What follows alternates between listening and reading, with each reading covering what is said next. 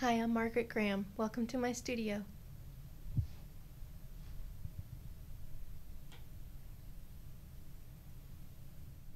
We're in my home studio in Simpsonville, South Carolina, where I live with my husband Fred and our Yorkie Chloe.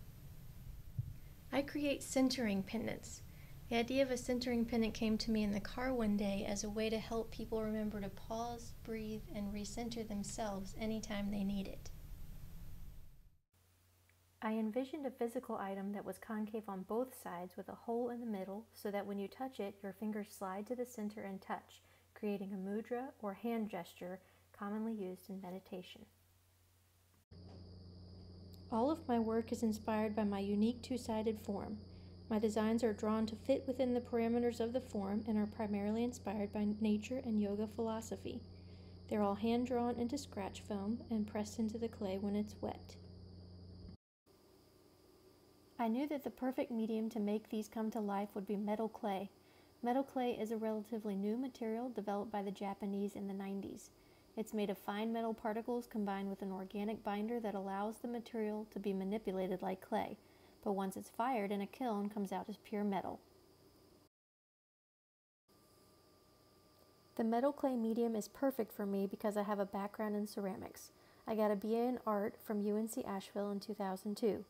With some guidance from a successful metal clay artist up in Asheville, I created the first centering pendant in January of 2017.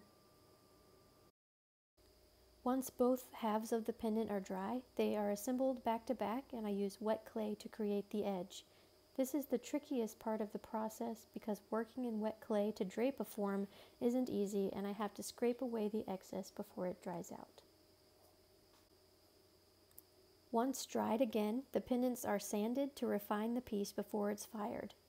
Before they're fired, I also drill holes, add bales, or set stones as needed. They are each fired in a kiln at 1650 degrees for 2 hours. The organic binder fires away, and all that's left is pure metal. Once it comes out of the kiln, I can add gold accents and solder on anything that needs soldering. Then I brush them, burnish the raised lines, tumble the pieces in a tumbler, oxidize them, and remove the oxidation. In the end, I've created a one-of-a-kind piece of art and a mindfulness tool.